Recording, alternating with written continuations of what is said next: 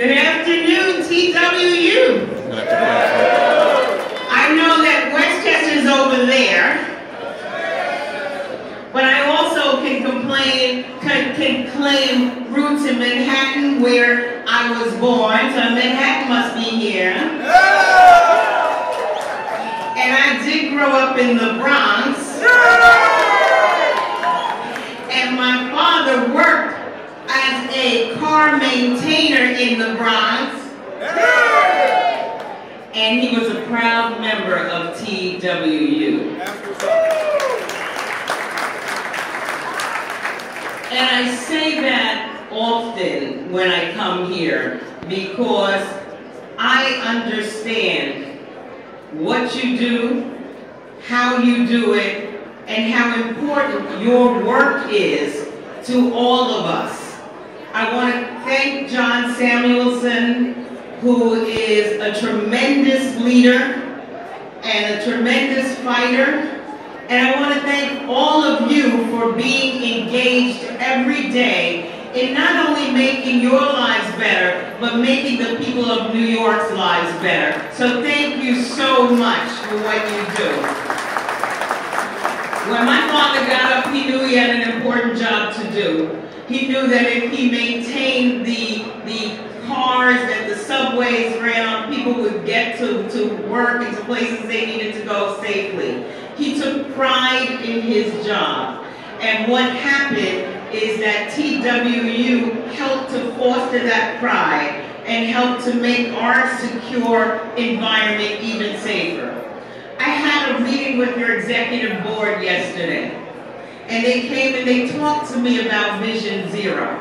And you should know that I lead the Democrats here in the state Senate. You should know that. And you should know that we get it and we stand behind your efforts. We don't want in the quest for safety and for Vision Zero for bus drivers to be just arrested and taken out of the normal process when, for all intents and purposes, you're just doing your job, trying to get people to the places they need to go. So we want to make sure that you're protected.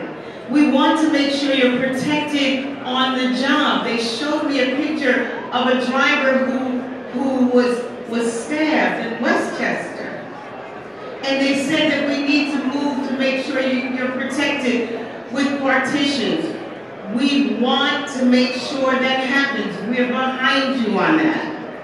And we also know that you're looking at bus rapid transit and you're looking at ways to get people there faster and safer and to make sure that we get people out of their cars and we help the economy and we help the ecology.